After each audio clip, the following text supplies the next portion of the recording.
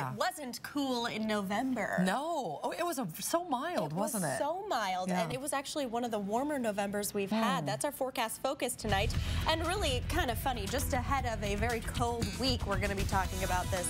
So we had a very warm November in Spokane. Our average high temp is usually around 41, and this year we were around 49 degrees with those average highs. That's more than 8 degrees above normal, and our average low temps usually around 29.8 degrees, and this year in the 30s. That's 7 degrees departure from normal. And our average temperatures in November usually around 35 degrees. In 2016, 43 degrees. So if you felt like November was warm, you were right. It was well above average.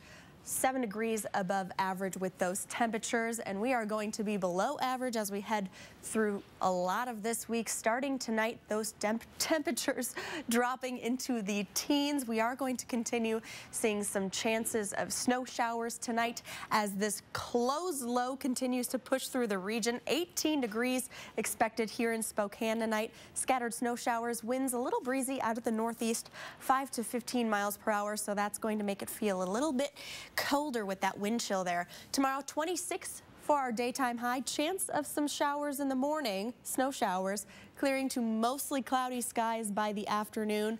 Winds will be out of the north 5 to 15 miles per hour, so a little breezy in there. If we see those morning snow showers, could see some blowing snow as well.